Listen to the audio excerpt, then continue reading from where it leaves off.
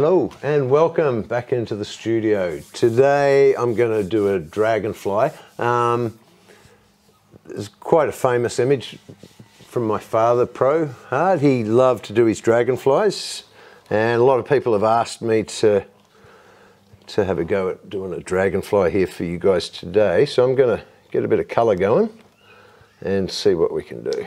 Yeah, so my dad, Pro, he's been doing these images of dragonflies through his whole career. So now I'm going to bring this alizarin crimson in, which is a really beautiful, deep and rich colour.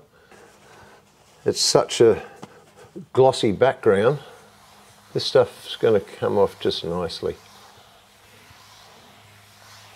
It's pretty messy, so don't wear your best clothes, that's for sure. I'm just going to put a few impressions of a bit of grass and stuff coming through here. So I'm just going to wipe out these wings. So where am I going to go? Let's make this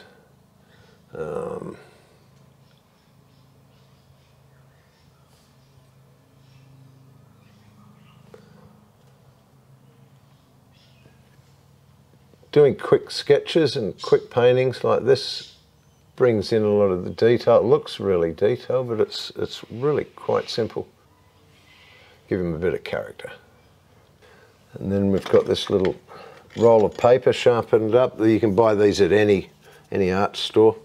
So they're always good just for scratching through and take some of that paint away, give you a little bit more detail.